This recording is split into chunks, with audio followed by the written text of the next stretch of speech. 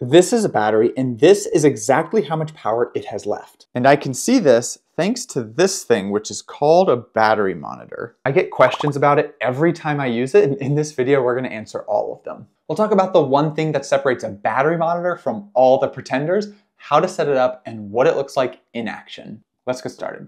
The core feature of a battery monitor is precise battery level tracking. It answers the question, how much battery do I have left? And in order to do that, a battery monitor has to have a shunt, which is this thing. And they all look pretty much exactly like this. However, when you go to Amazon and search battery monitor, you'll see a lot of devices without shunts that are labeled as battery monitors. And they are usually devices that estimate battery level by measuring something like battery voltage. They're not nearly as accurate, and they're not what we're talking about in this video. We're talking about battery monitors with shunts. I tested 4 of the most popular battery monitors for a month, and I made a whole video about that, which I'll link below. But my favorite one overall was this one, the Victron Smart Shunt. And my favorite budget option was this one here, which has a screen, and it is the ALE 500 amp battery monitor. So what we're gonna do is install and set up both of them, and you'll get to see them in action. You'll need a couple things to install a battery monitor: a ratchet or something to tighten and loosen bolts, and then a black battery cable whose ring connectors can fit obviously on the bolts for your battery, but also on the bolts for your battery monitor, which tend to be a bit bigger. This part is important. The battery should be fully charged before you start, and not just mostly charged, but 100% charged. You'll see why in a bit. But use some solar panels or your battery charger and charge it up. Oh, and it's always a good idea to use safety glasses and gloves. We don't want to get shocked now, do we? Okay, now we are ready to start. The first thing is to disconnect your battery from the rest of your system. If you have solar panels, if this is a solar panel system, then remember to disconnect your solar panels first. Always disconnect your solar panels first. And then you can disconnect the battery. So I'm just gonna grab my ratchet and I'm gonna disconnect it from the rest of my system.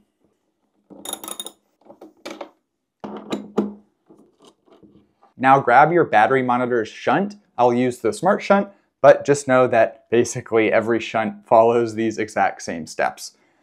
This is a good time, actually it's the best time, to mount the shunt. I won't cover mounting because I covered that in the review video where I talked about all the different ways to mount all the different shunts. But for the Smart Shunt, the easiest way to mount it by far is with some double-sided mounting tape, which I have here. So I'm just gonna tape it to the battery using this tape. And that's it, it's pretty easy.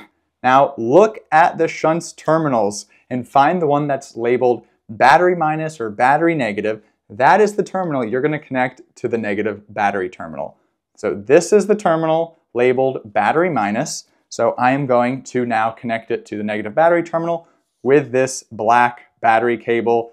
This is why it should be black, because it is being connected to the negative battery terminal. I'm just going to unscrew this bolt, thread on this battery cable, tighten that back, and then I'm going to connect this ring terminal to the battery terminal.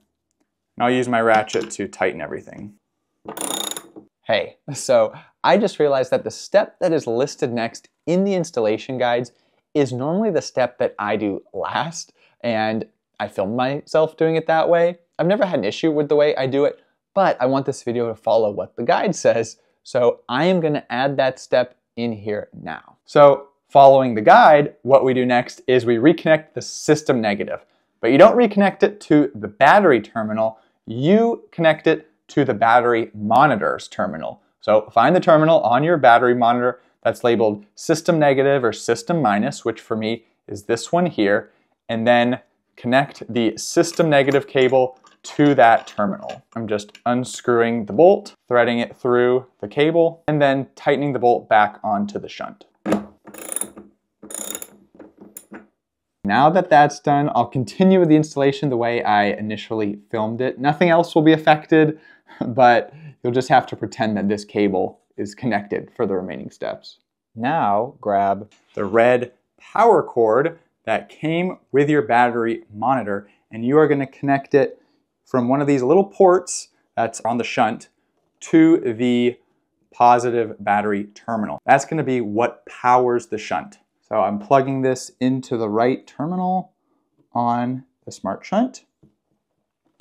And now I'm going to connect its ring terminal to the positive battery terminal, and the shunt will get power. And while you're doing this, reconnect the system positive at this point, if this is how your system is set up, because if you didn't, later on you'd have to unscrew the bolt and remove this, which would cut power to the shunt and cause it to reset, which we don't want.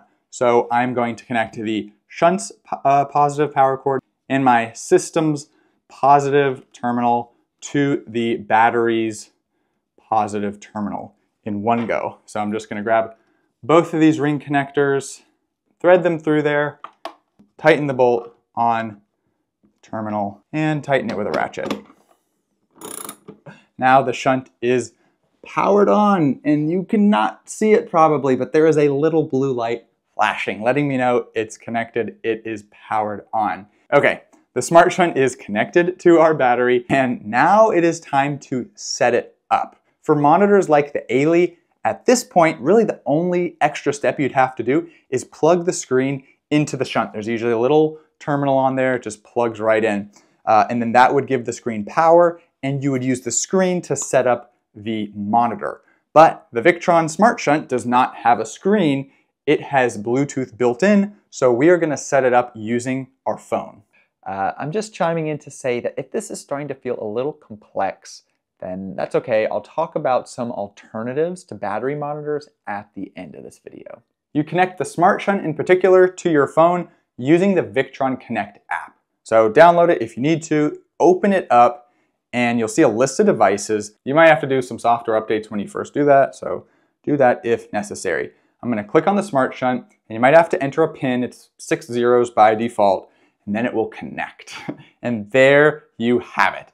The Smart Shunt is connected to my phone, and look at that. We have the big, beautiful battery state of charge right there.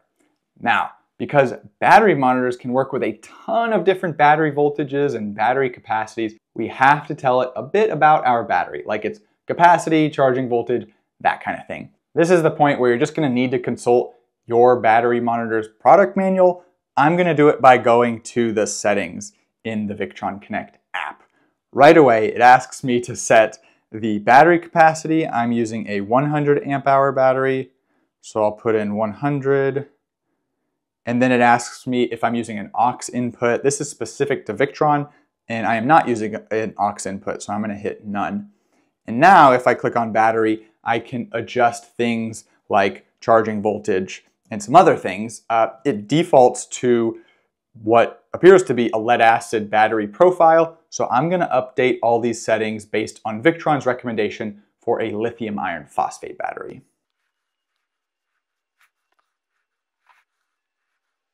And on this one, I can set state of charge, but most battery monitors default to 100% and they don't let you adjust it very much. So that's why it's important to fully charge your battery before installing a battery monitor.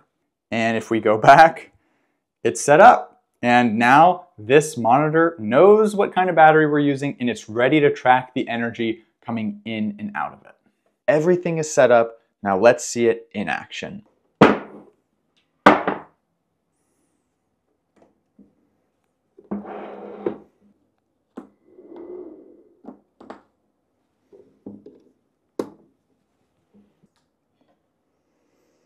I connected this inverter and this lamp, which has an incandescent bulb inside of it. And I can see in the app, thanks to the battery monitor, that the lamp and the inverter are pulling a combined 64 watts from the battery. And I can also see what that works out to in terms of current and what the battery voltage is.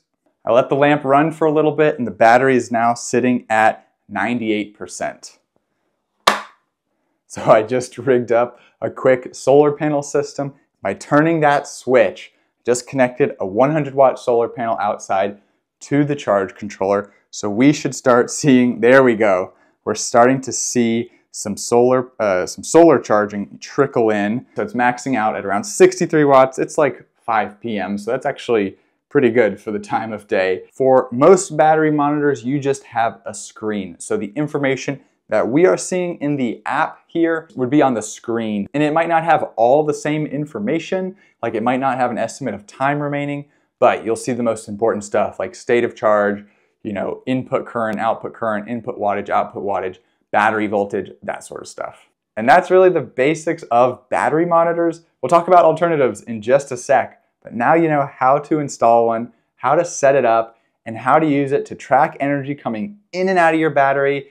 And let's be honest, most importantly, how to see how much battery you have left.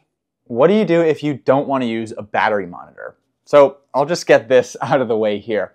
But there is a way you can estimate battery state of charge by measuring the battery voltage with a multimeter, or you can buy something called a voltage meter. So I just measure the battery voltage at the terminals, and you might be able to see it, but it says 13.66. So that means this is a fully charged lithium iron phosphate battery. But this isn't really what I'm talking about. An actual alternative to a battery monitor is a smart battery, which is a battery with Bluetooth built in, and then there's an app provided by the brand, so you can basically get the functionality we got from the Smart Shunt, but built in to the battery. This isn't a smart battery, but they do look essentially identical to regular lithium batteries. And if you're open to rethinking your entire system quite a bit, you could always just buy a portable power station.